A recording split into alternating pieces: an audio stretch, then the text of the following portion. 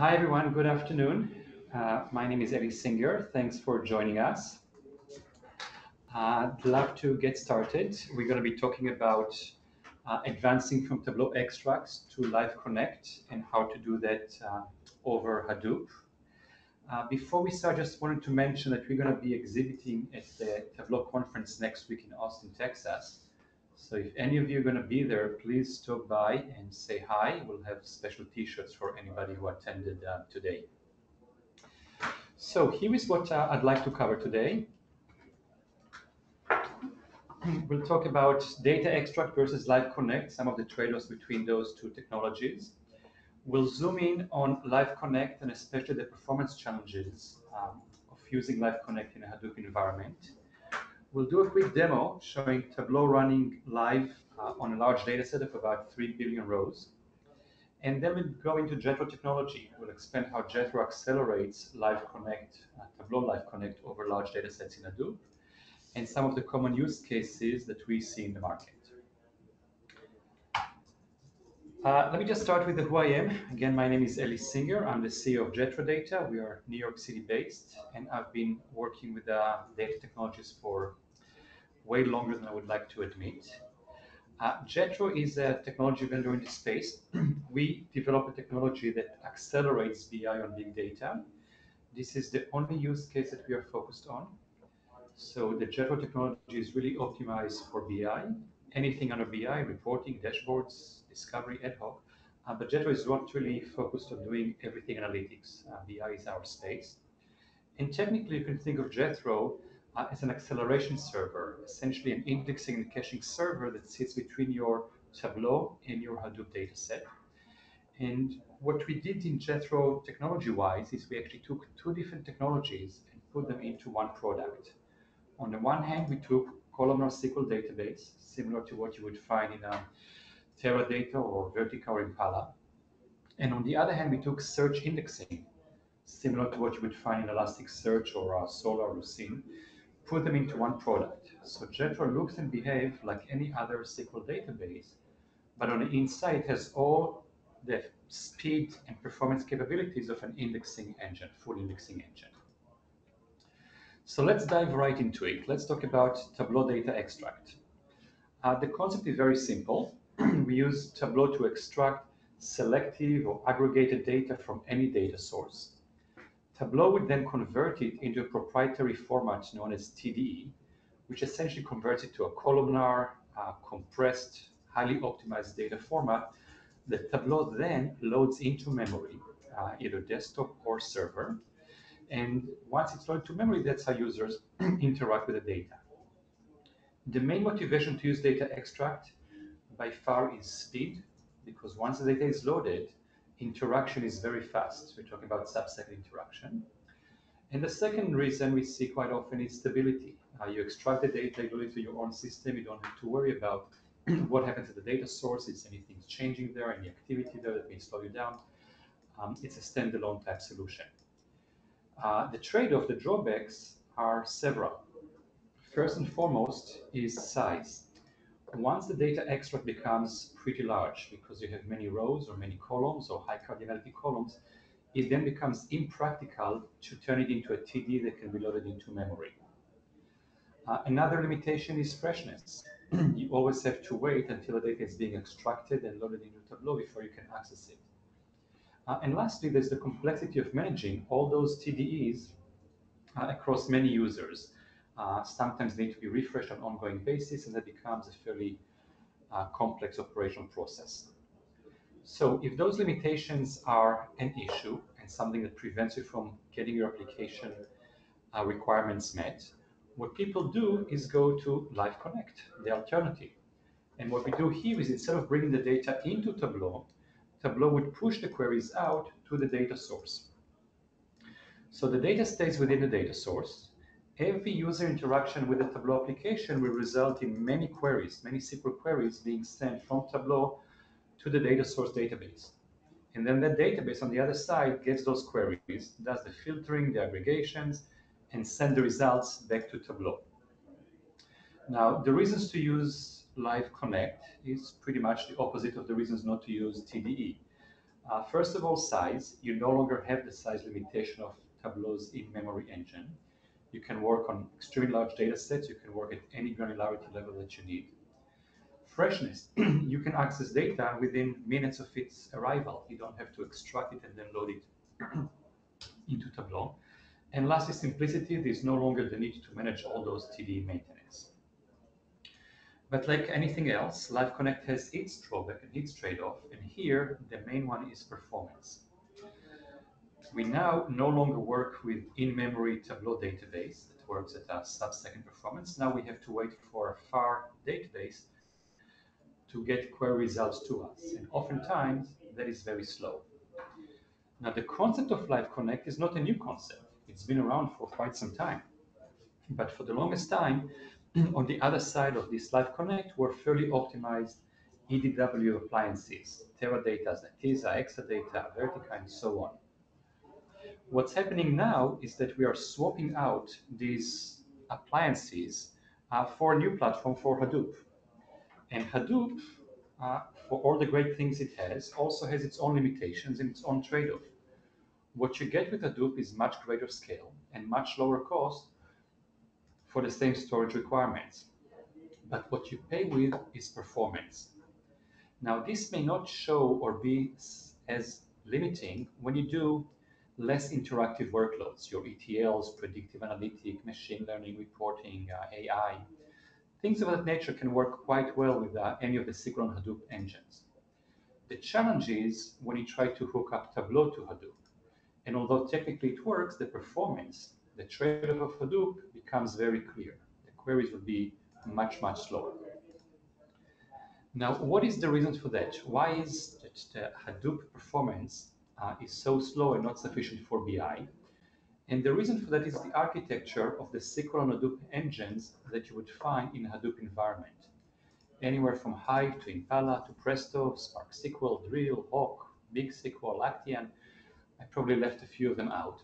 All of those tools architecturally are identical. They might have different features and different nuances, but from an architecture perspective, they all work the same.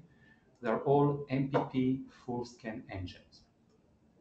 Now, here is the problem of this architecture. Let's use this analogy. Think of a huge library that has many billions of books. And we organize those books into hundreds or thousands of racks. And we even have librarians. Each librarian would have their own rack. And now somebody walks into this library and asks for the list of books by Stephen King. And what would happen is that each librarian will go to their rack and pull out book by book by book to check if it's authored by Stephen King. That it was known as full scan architecture.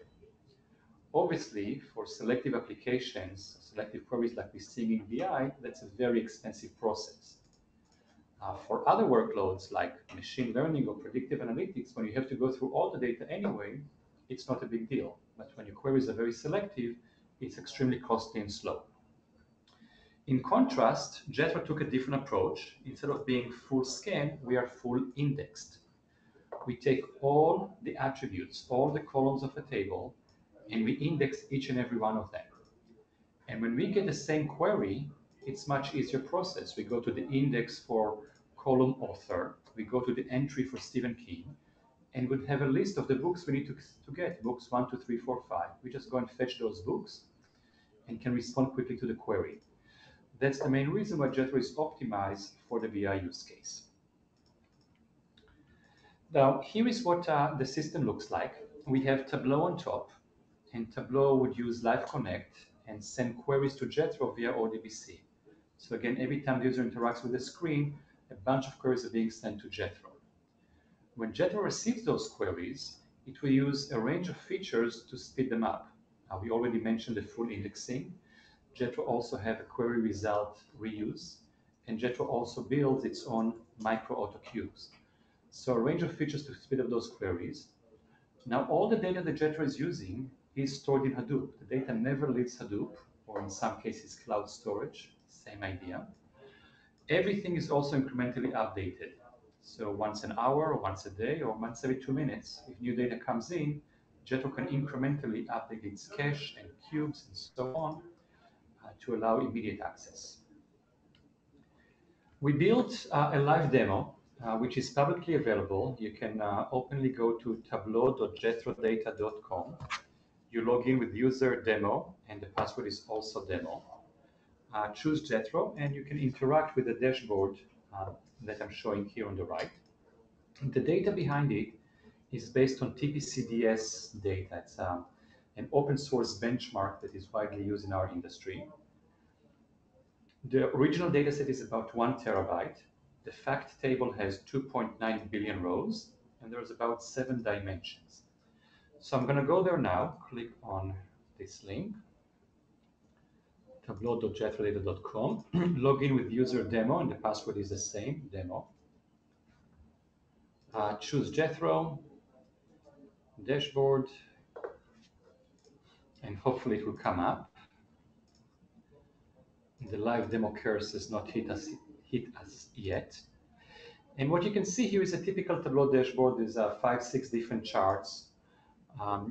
Again, each one of those charts would result in a handful of queries, mostly with joins because we have a fact and 7 dimensions. You can see on the top left that currently this dashboard is working on a 2.9 billion rows. And what I'll do is start drilling down.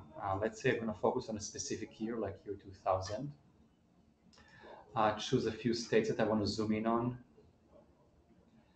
Maybe a few of the product categories that I want to look into.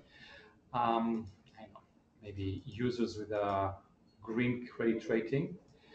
And at this point, as you can see here on the top left, we are down to about 3 million rows. So out of the 3 billion rows, we're only accessing 3 million rows. That's 1/10 of 1% of the data. So obviously, when you're looking for something so narrow, having an index telling you exactly where you find it is the most efficient way to get this data. And if I continue drilling down, it will get even faster and faster. Again, this is publicly available. You can try it on your own and try to not torture it too much. Here is the summary of what we see with this live demo, live benchmark. Jethro queries average about 5 seconds. The deeper you go, typically the faster it gets. When we compare it to some of the SQL and Hadoop tools you can find in the market, they are averaging about 92 seconds per refresh. Every time you click on a filter, it will take about 1.5 minutes for it to come back. It's actually even worse because as you drill down, you add more and more filters. In Jethro's case, it's becoming faster. But in the other SQL and Hadoop tools, the MPP full scan ones, it's actually slower and slower because every filter is another column you now have to scan that you didn't have to do before. So let me talk about the range of queries and how Jethro can handle a full range of BI queries. The first type of queries that we see is what we call the highly filtered queries. So in the example here on the left, I have a query that's result of multiple filters. We filter by product category and customer marital status and the date and the state and so on. So these queries are very filtered, and in this case, indexes really work great because we have a direct pointer to all the rows we need, and we just go and fetch those rows. That's how we can get very fast response time for filtered queries. But we also have the other extreme. When you just start a dashboard, there's no filter at all. When you just start with 0 filters, Jethro has to go and essentially full scan the entire 2.9 billion rows. Now, these queries are obviously as expensive in Jethro as they are in other tools. There's no index to rely on. But here we use a different feature in Jethro, the query result reuse. So we run this query once, but after we run it for the first time, we don't have to worry about it again. Every time this query is repeated, Jethro will fetch the results that it already stored and serve it directly. So if I go back to our demo and I hit revert to go back to the top, you'll see that the response is again instantaneous. This, by the way, still went live to Jethro. This is not coming out of Tableau cache. This is all live. But those queries were already cached, and that's why it's instantaneous. The third type of queries are the ones that in between. They have perhaps 1 or 2 filters. By having a couple of filters, they are not very repeatable. There's still some variance to them. It might take several hundred permutations to catch all the different versions of the filter values you can use. And also because it's fairly low cardinality, you only have, say, 100 values or so, it doesn't filter a lot of the data out. It might still filter a significant amount of data, but not very, very high filtering. So these are what we call the in-between queries. And for that, we use Jethro's auto micro cubes. We essentially auto-generate very small size cubes. And once we do that, we can serve all permutations of those queries without having to go and actually access the data. We already have the results pre-computed. So I'll now dive into each one of those and explain how they work. Let me start with index access. So we have the table, it's fully indexed, and all the data and the indexes, everything is already on your Hadoop cluster. Now Jethro itself runs as an edge node. You do not need to install Jethro on your Hadoop cluster. And when Jethro gets a query, summarize sales for product books, what we do is we go directly to HDFS. We don't use MapReduce or Spark or anything else. We work directly with the data in HDFS. We'll start with the where clause, product equal books. We're going to go to the index file for column product. We're going to go to the entry for books, get the list of row IDs that have that value. Then we're going to go back to Hadoop, and now we're going to fetch the sales data, but only for the rows that have product book. We don't have to go and scan all the rows in the data set to figure out which one have books. We already know which ones have that value. Do the aggregation and go back to the user. So the importance of this architecture is that, let's say a query touches 1 million rows, and it takes 2 seconds to run that query. It would take the same 2 seconds if the data set has 1 billion or 5 billion or 10 billion rows, because Jethro only pays the price for accessing the rows it actually needs. So the time it takes to run a query depends on the working set size, the rows needed for this query, not the data set size, the overall rows you have in a data set. The next feature I'll talk about is our query result cache. We talked about those queries that don't really have a lot of filtering. So let's see how that works. Let's say we have this table, sales transactions. We have the date of the transaction, a lot of other dimensions like customer ID and product ID and the sale price and so on. And now somebody runs a query, summarize sales from transactions where year equals 2016. So Jethro will go to the index for date, find all the rows that have 2016, and summarize the sale value and respond to the user. In this case, let's say it was 1643. Then what Jethro does, it takes this query and the result set and stores it into Hadoop, shared storage in Hadoop. Now, every time the same exact query will be repeated, anybody else who asks for some sales where year equals 2016 will immediately get a response of 1643. We don't have to go and recalculate it. Now, here is a scenario. What happens when new data is added? Let's say once a day you add data, and now we added data for October 1st, 2016, and the same query is repeated. So what Jethro will do is get a query, realize new data was added. So Jethro will take this query and run it on the incremental portion of the data, only on October 10th data. We'll get the value there, the value is 7. We'll merge it with the saved value we have from before, 1643, and now the new result is 1650. That's what Jethro is going to update its cache with, and that's the response that goes back to the user. So once we ran one of those queries that took perhaps a long time to run, and we cache the results out of that, we don't lose it. It's continuously being used even as new data is being added, because Jethro can incrementally update those cache results. And lastly, we're going to talk about auto microcubes and how that works. So here is the scenario. A similar table as before. We also have a column of state, the location of where the purchase happened. And now the query that Jethro receives is summarize sales where state equals Arizona. Same idea, we'll go to the index, find all the rows for state Arizona, summarize the sales number, and back to the user. Say again, 1643 is our number. Now, once we reply to the user, Jethro has a background process completely on its own, self-maintained, Jethro would look at this query and ask itself, can I generate a cube, aggregation out of this query? And the way it does that is by taking the filter column and moving it into the group by. So Jethro would create an internal query, select some cells, group by state. So we don't have a filter, but we turn the filter into a group by column. And that would generate a very small result set. In this case, we'll have about 50 rows. For each state, we'll have the total cells of that state. Now, when we receive the original query, but not the exact version, but rather different filters, maybe with state Alaska, or maybe with state in California or New York, whatever permutation of this filter from now on, we'll just go to this small aggregation and be able to calculate the results from that without having to go into the original data set. Now, this technology, the auto microcubes of Jethro, is fairly different than what you might know from other all-of-cubes technology. The main difference is, first of all, this is fully auto-generated. There is no need for you to ever go and decide which cubes you need to create. Jethro monitors the system activity, and based on actual user usage, it will create those cubes.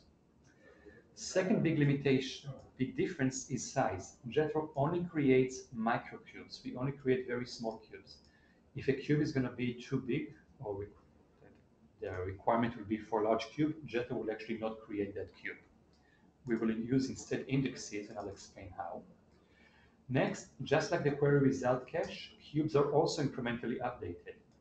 Once we built a cube, new data was added, the cube query is run again. We'll rerun that cube on the incremental portion of the data and then merge it with the old results. And lastly, we support very complex cube or aggregation and expression functionality. You can use case and when and different functions. We even support distinct and count distinct within our cubes. So this technology is really fairly wide. I can catch a huge range of queries. But the important thing is that it's not the only acceleration tool. It works very closely with our indexing technology. And the interesting part here is the trade-off between one versus the other. Cubes are usually inefficient when they become very big. The cube can be sometimes larger than the original data set. And what makes cubes big are either multiple columns when you have many filters, so you don't filter only by state, but you also filter by time and by category and whatever else. Or you have very high cardinality columns as part of your cube filtering. In both cases, indexes will work great. If you have a lot of filters, we already know that indexes will actually filter it down very significantly.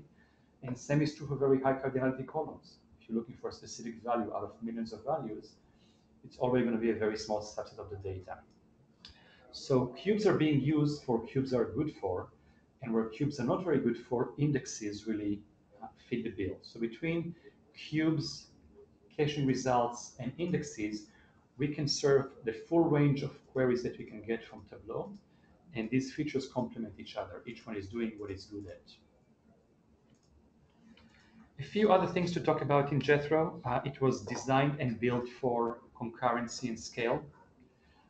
So we can have multiple Jethro servers. As you have more and more users, more concurrency, you can just add those Jethro servers on the fly.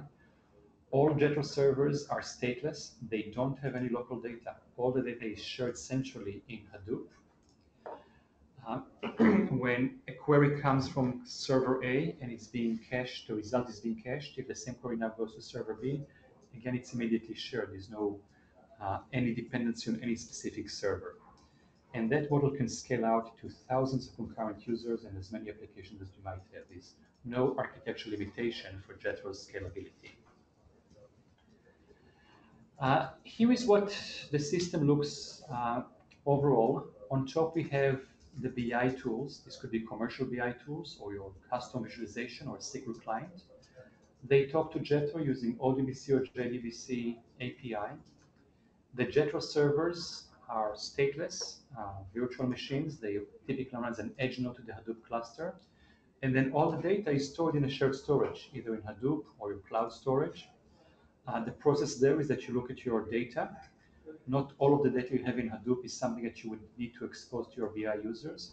You find those BI-worthy data sets. You pass them on to Jethro for indexing, and once we index those data sets, we store them back in Hadoop. So that's really the overall process and what it takes to get Jethro running.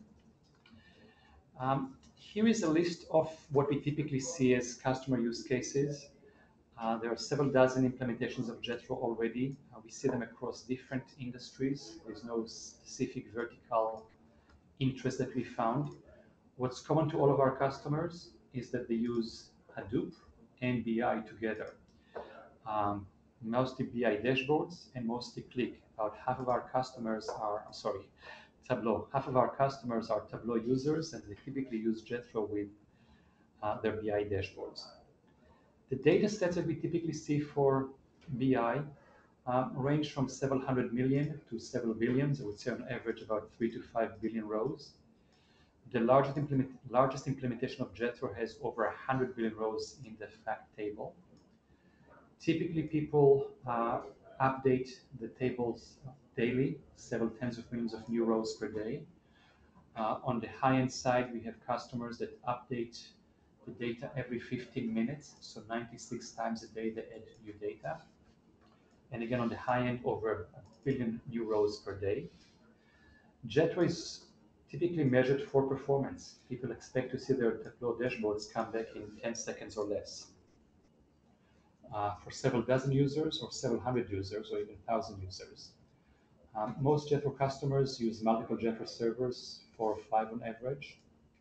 We work with any Hadoop distribution from Hortonworks, Cloudera, the trunk Apache, MapR, EMR, and we also work with cloud storage like Amazon's EFS and S3. Lastly, Jethro is really compatible and complements the native Hadoop SQL tools.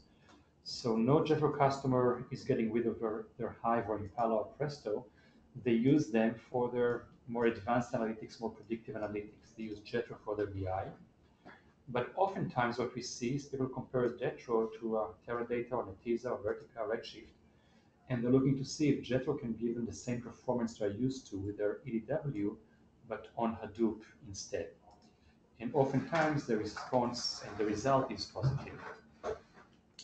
So in summary, the main reasons to use Jethro is consistently fast queries. We can speed up any type of BI query using the indexing, the caching, and the cube technology. You get data model flexibility. You can focus on the application need, not on the query tool limitations. And what I mean by that is you don't have to use denormalization or predefined cube or do complex aggregation that would be small enough to fit with your requirements or have all of your queries use a specific partition key and so on.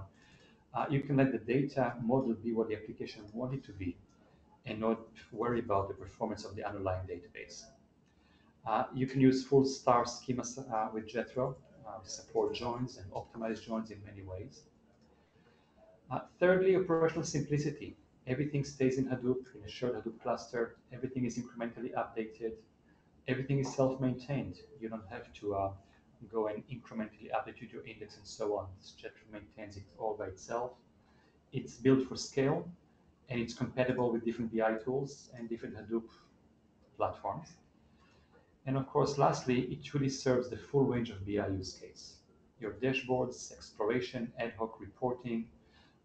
Customers of ours use it with internal users or external facing applications.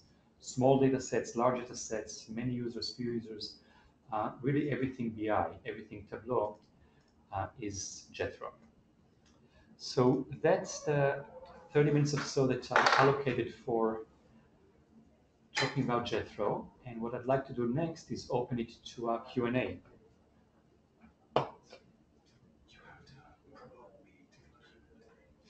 Okay, so I just want to screen share. Share just. Okay, 1 second.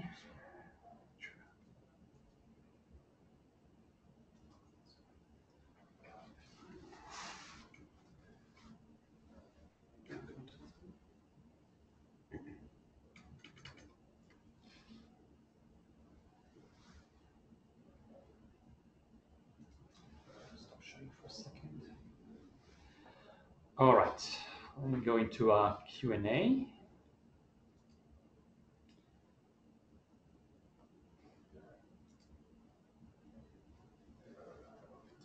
So the question is about Jethro need for Hadoop, Redshift, and so on. So the answer is, for Jethro, Hadoop is a storage platform. Jethro does not require Hadoop. Quite a few of our customers use Jethro with either a local file system or NFS system. On Amazon, people use Jethro with EFS or S3. So Jethro does not require Hadoop or any specific EDW platform. We just need a storage layer to store the index data. Another question I see is about Jethro's ingestion process and how to get data indexed by Jethro. And the answer here is that, again, you would use Jethro selectively. Not all of the data that you have in your big data platform requires to have Jethro acceleration. You would use Jethro only with those data sets you want to expose to the BI users. The process goes through a one-time step of reading the data from its current platform, be it Hadoop or EDW. We read it out into Jethro. We then index it and create a fully standalone version of that data set that's fully indexed. So you can think of Jethro as replicating your BI dataset into Jethro's format. We then store it again in Hadoop or any other storage platform. And from that moment on, Jethro would be used, would use only its version of the dataset. Now, once we do this initial extract or import of data, we can then do it incrementally. So use your ETL process, again, once a day, once an hour, pass along to Jethro the new rows that were added to the fact table. Jethro will pick up this new incremental data, do its indexing, update its cubes and caching, and so on. So that's a fairly simple process to follow. Quite a few of our customers use different ETL platforms to do that. It's essentially adding one step to your ETL process to index data by Jethro.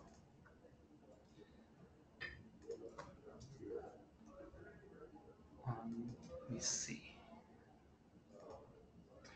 Another question we have is about Jethro performance comparison to tools like Impala or SparkSQL and so on.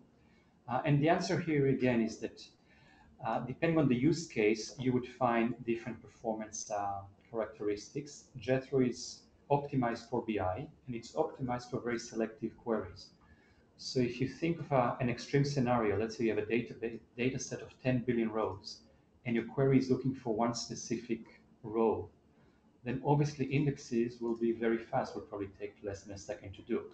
If you have to find this row by scanning the entire data set, then you'll probably spend a long time doing that. So the more selective the queries are, the faster indexes perform. And that's what we're seeing with BI. People very quickly drill down into small sets of the data, and that's how indexing technology like Jethro's performs so much better than the other tools. The reverse is also true. When you want to run a very large predictive analytics process, you want to train your model across the entire historical data set, Jethro will not have any advantage over those other tools, might even be slower than that. Let's see.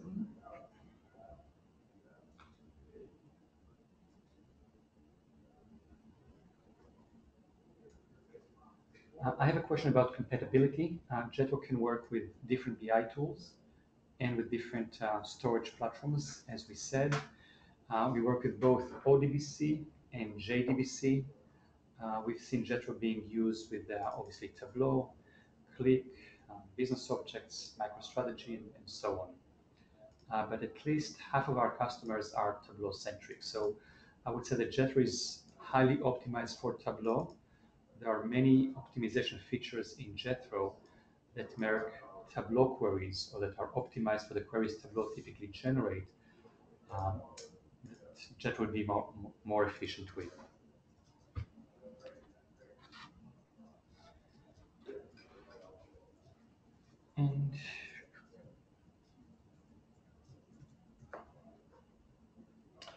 And I see one more query about Jethro indexing and do we need to have a lot of memory for it? So let me explain something about Jethro indexing technology. As I said, Jethro indexes every single column. All the indexes are stored in Hadoop, and each of those column indexes have multi-level indexes. We have an index of an index. So when you're looking for author named Stephen King, Jethro does not have to go and scan the entire index.